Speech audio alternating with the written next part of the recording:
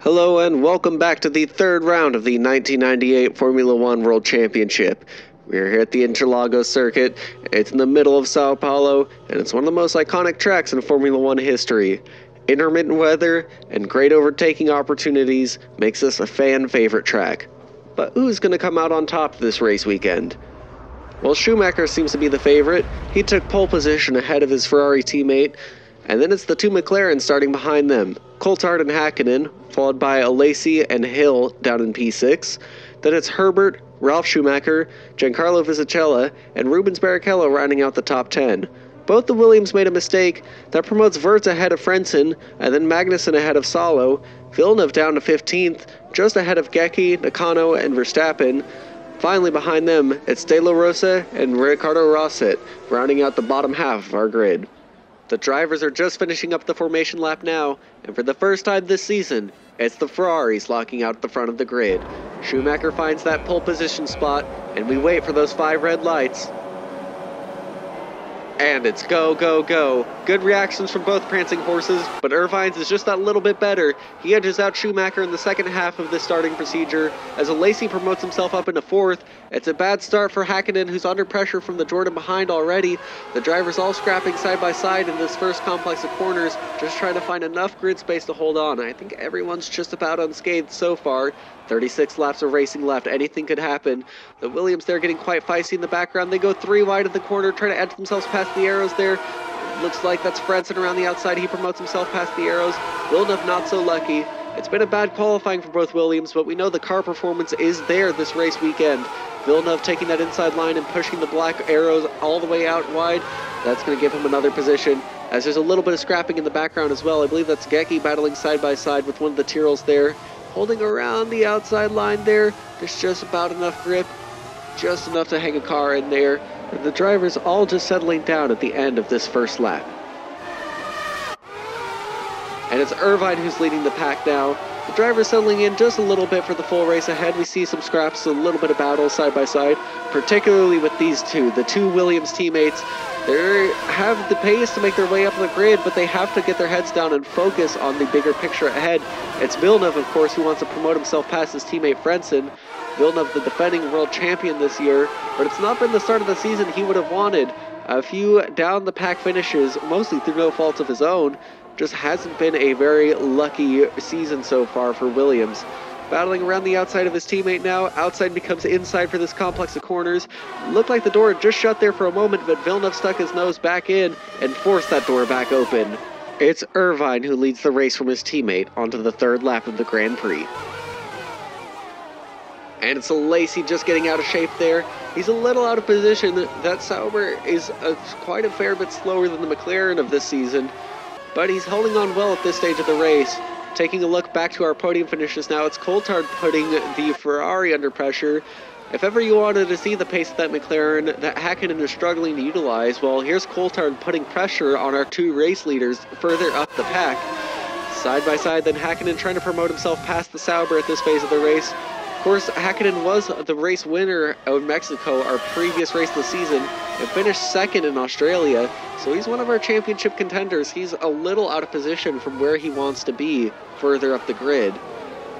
And that's Gecki and Magnussen battling side by side in the first complex of corners as well. They've got the faster Williams behind them for company, but they're not going to be looking in their mirrors very much right now. They're focused on one another. This is Gecki's highest running position in a Grand Prix so far. He's battling for 12th along with the Stewart there. One of the Williams getting a little opportunistic, and I think there's a bit of contact. Villeneuve just hit the rear wheel of Magnussen there. I think they both just about got away with that.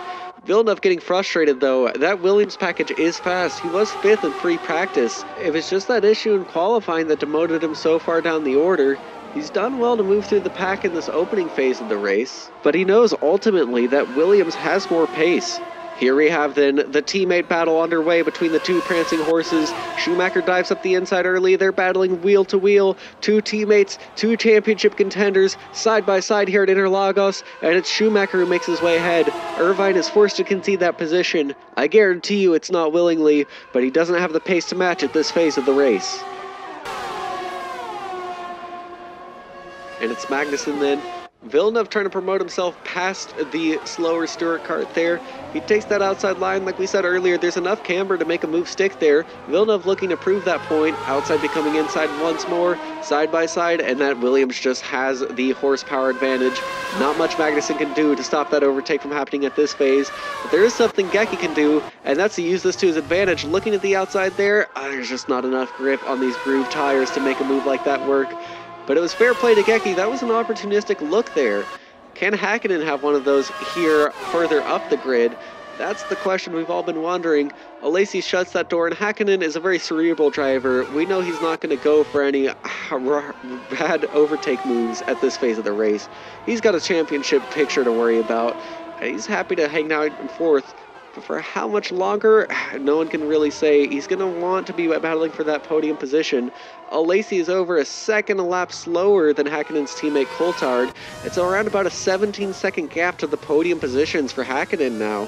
He's going to be wanting to get past that Sauber sooner rather than later. It is starting to have a dent on his race.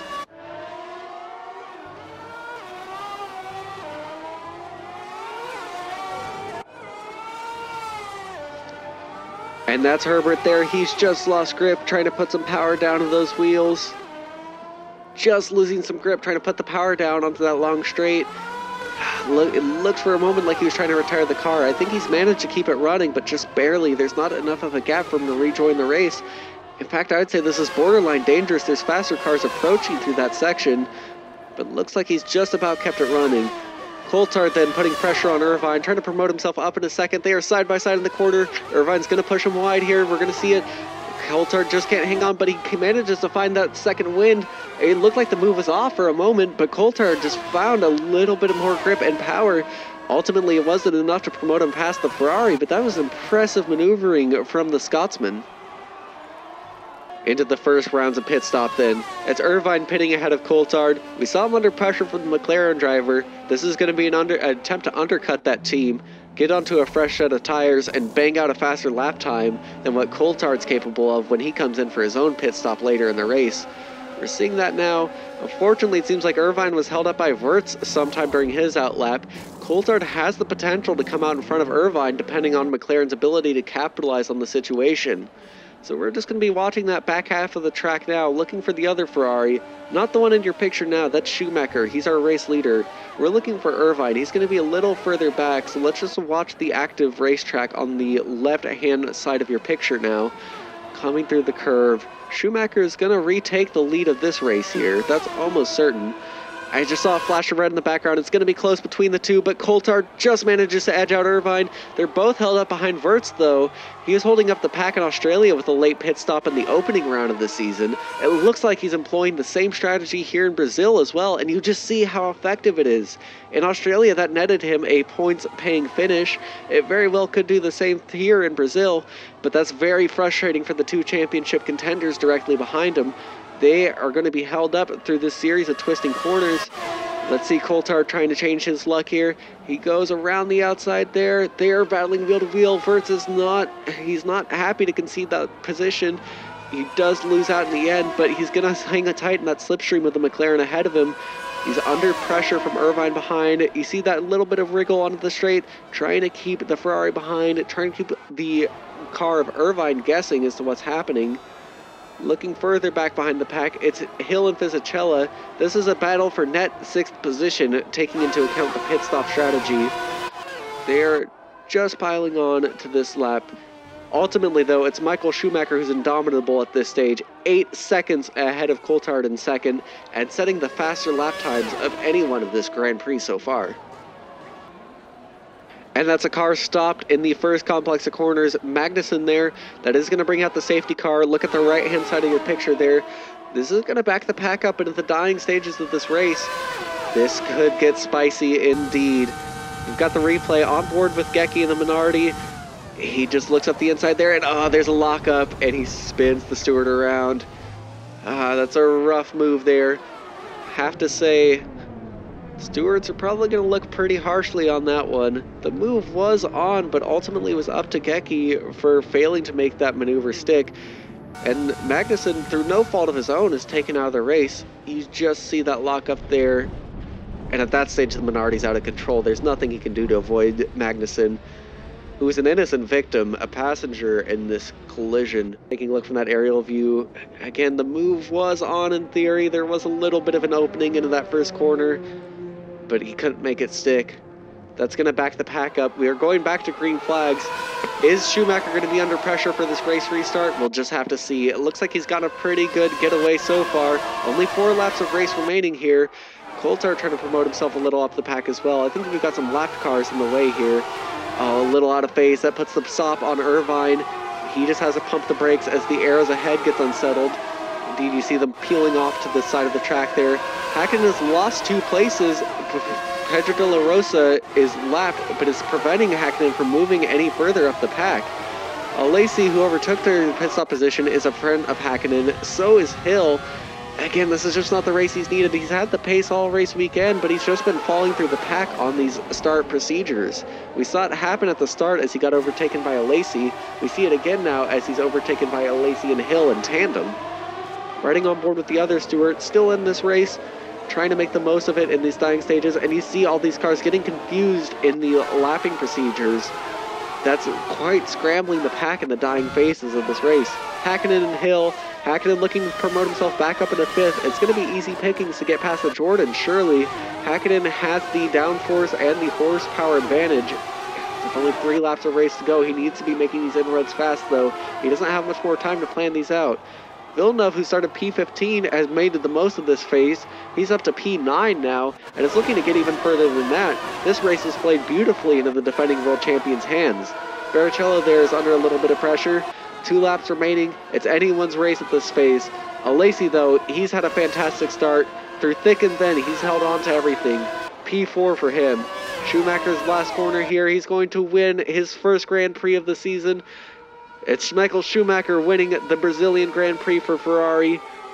Behind him, it's Coulthard.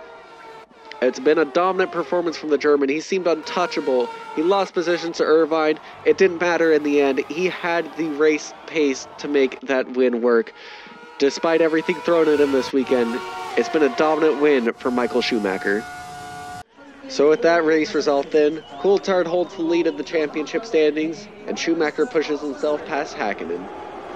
Stewart can be quite happy. Both of their drivers have points on the board after only the 3rd race this year. Hill and Lacey then, they've built up pretty good leads to their teammates. They're both still ahead of the Williams as well.